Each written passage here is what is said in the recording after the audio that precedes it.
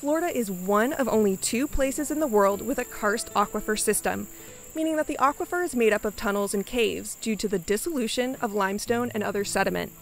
Florida State University professor Doran Knopf studies the unique karstic topography of Florida by cave diving in the many springs found within even an hour's drive of campus.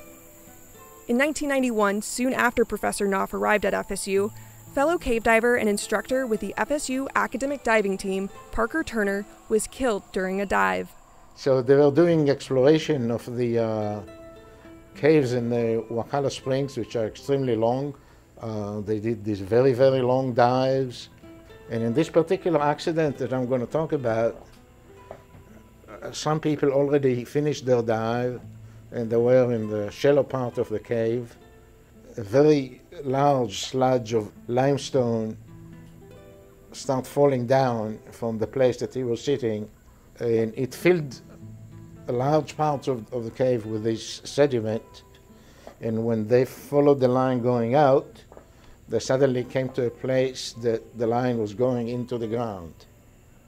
Due to this tragic event, Professor Knopf spent numerous years researching and writing about underwater cave collapses, and his latest findings answer unresolved questions about Turner's death 24 years ago.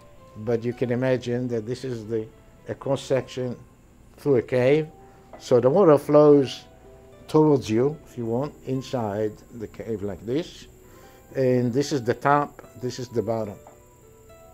You can see here a metal ball attached to the ceiling of the cave, and this is supposed to represent a rock. And the idea is that sometimes because of bubbles, those rocks fall to the ground. Now what happened when divers pass by is that they release bubbles on the bottom. The bubbles rise and accumulate. Once divers pass under it, the rocks weigh suddenly more. So let's say that rock weighed 3,000 pounds, and the structure of the cave is allowing to hold 3,000 pounds. Some divers pass by and suddenly it weighs 5,000 pounds. Well, the structure of the cave does not allow for 5,000 to be attached to the roof, and it collapses. That is really the idea.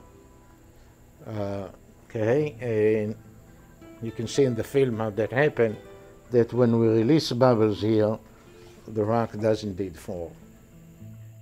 With this new knowledge, cave divers are now able to take more preventative measures while they continue to expand our understanding of the unique environment just below our feet.